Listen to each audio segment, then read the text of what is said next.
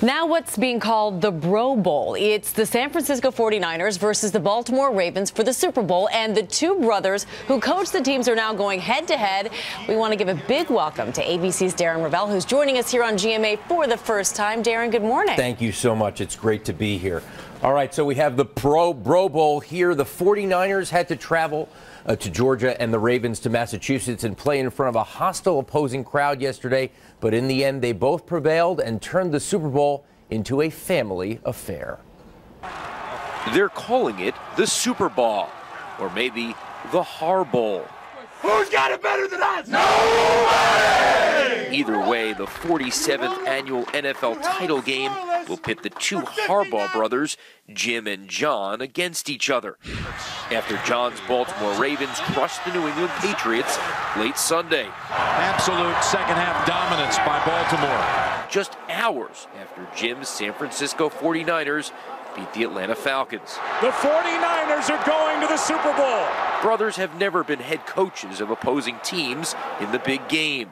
I'd like to think when you look at those two teams, you're looking at mirror images of two football teams. I'd like to think that. And it's going to be a great football game, and he's a great football coach. It's no surprise. Both men were born to be here.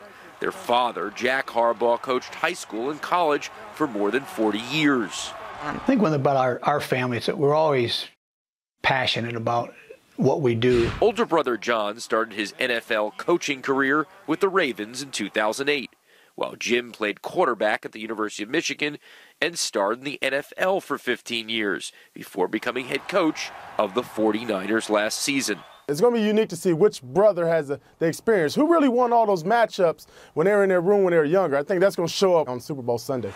It'll be tough for the brothers to face off in 2 weeks for the title, but it will be harder on their parents to watch. Their only consolation, no matter what, one of their sons will win it all.